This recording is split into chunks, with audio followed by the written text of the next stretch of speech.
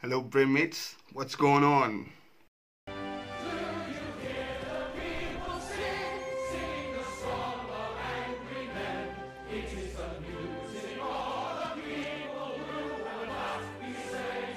You are watching The Jordan Show. My name is Jordan and I'm from Jordan. Today we are watching Burr thinks women are overrated. It's like an interview on CONAN. Please don't forget to subscribe. Roll it!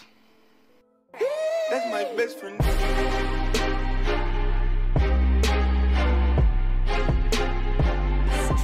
That's my best friend.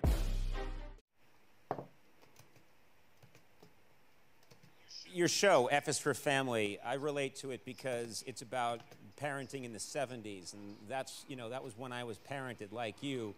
What do you think of parents now? How do you compare them to parents in the 70s? Oh, it's just completely, the kids have so much power. It's like ridiculous. Like half of these kids, I'm like, I look and I just have what happened to me. And I'm like looking at a kid and be like, this kid's about ready to get punted across the grocery store. And it just never happens. Right. They just don't get hit. And I think it's hurting this country. You're mad. Wait a minute. No, like, let's get this. You're mad that children are not being hit. This should be the threat of it. Half of it was just the look. It was. Oh my god. Like for us it's not the 70s. Like when I grew up in the 90s, this is what I experienced. Like it's really not safe to be around anybody, especially my parents. Like it's really not safe. It's like you're always alert. You're always alert that something will hit you. And because we didn't know what's wrong and right yet, so we do like stupid things that we get hit for, and we just didn't know anything about it. Yeah, just the stupidest things ever that we never really understand why it's wrong to do, and you get like punished for. It's fucking crazy. As much as they paint it now these days about don't hit your kids and stuff like that, and I say that with no intention of me having kids whatsoever, okay, just to be clear. It really, it was not that bad, as hard, I thought about it when I was a kid. I was like, oh my god, why am getting punished all the time? Why am having so much time locked somewhere, or why my father just punched me in the face or something like that. But the thing is, if I see how I deal with my little brothers and sisters, because I'm the oldest and I have a lot of little brothers and sisters. I'm like, I wish I can just just a little punch in the face. But I can't these days. It's exactly the same. I just can't. And they really do have so much power. Oh my god. My little sister, she's like 6 years old. And she is the ultimate ruler in my family's house. She is the god there. She just does whatever she wants to do. And she makes you do stuff. What happened? How this power shift happened? What exactly happened? I have no fucking idea. Okay, let's keep watching. It's just your dad was acting like he was going to do it. He never did it, but your mother did. And because she was a woman, it was like, okay. Because it was like, hey, you let a girl beat you up, you kind of felt emasculated. Yeah. We had a rule, a lot of the stuff that I look at from when I was a kid that actually kind of made sense in a way would now be considered like abuse, I guess. Like when I was a kid, if you didn't finish your supper, as we called it. Supper, yeah. Yeah, my mother was just like, well, you're going to finish, she would just wrap it in cellophane, and you just picked up where you left off for breakfast, like a blue-collar job. Like you take the shovel out of the hole and just start digging it again. So, yeah, I remember one night we had cube steaks, which is like one of the toughest pieces of meat. I don't know if you guys, everything's so like Asian-infused Wagyu beef. Everybody's eating that crap now, but cube steak was like, literally had to hit it with a hammer to make it like edible. And so we were having cube. What the fuck is that? Do you know what's cube steaks?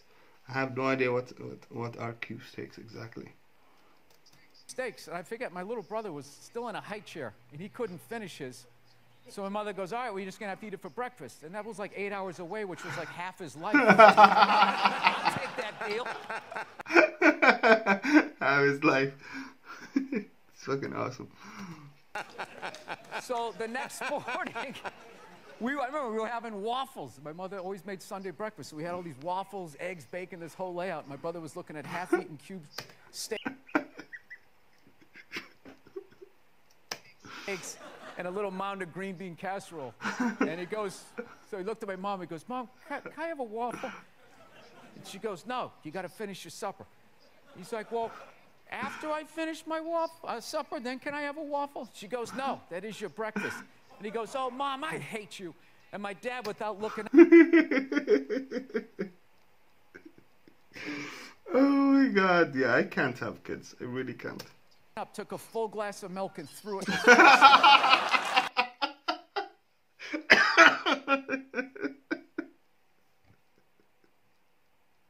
Oh my God. Swear to God. Imagine this. Imagine this. This is what kills me. What kills me. You want everyone today to have as miserable a childhood as you had.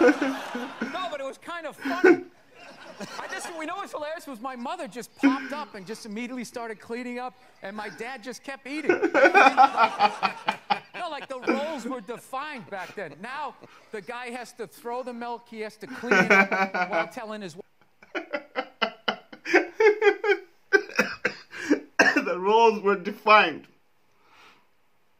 To be honest, like here in the Jordanian family structure, like the house, like the family is the responsibility for the woman.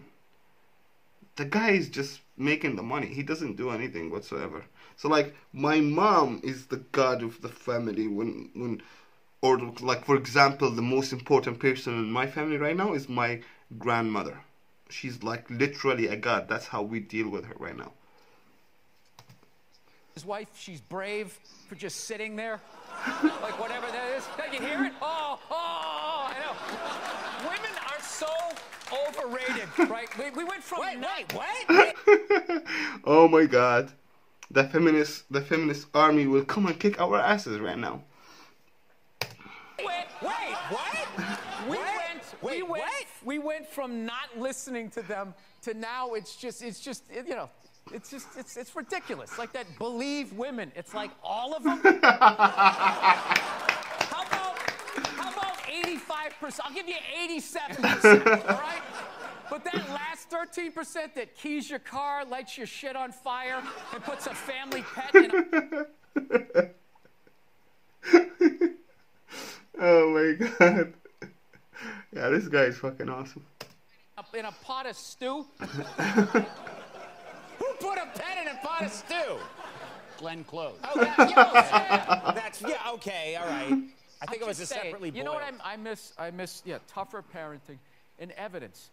Those are the things that I miss from my childhood.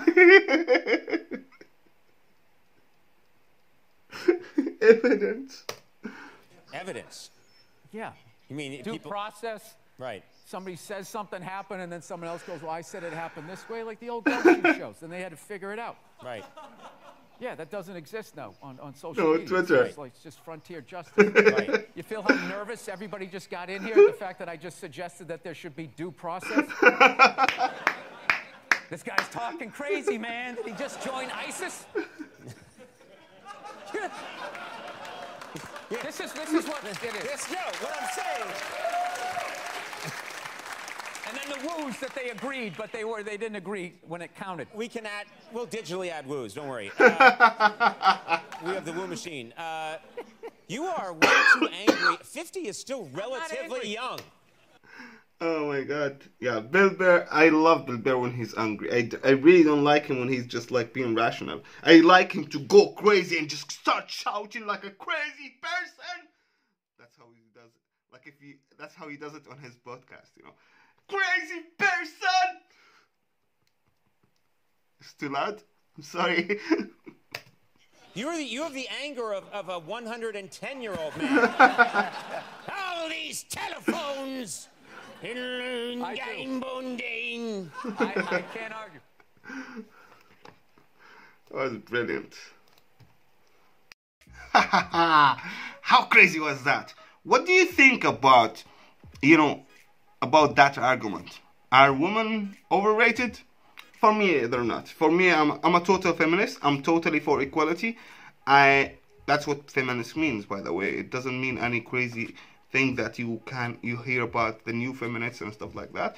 Feminism is the movement to achieve equality for women in the workplace and in life in general. Okay.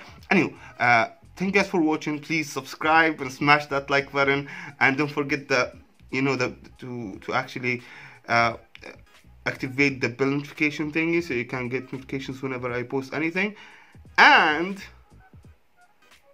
I have a donation link if you want to suggest any new video in the description down below. See you guys in the next one. Peace the fuck out. That's my best friend.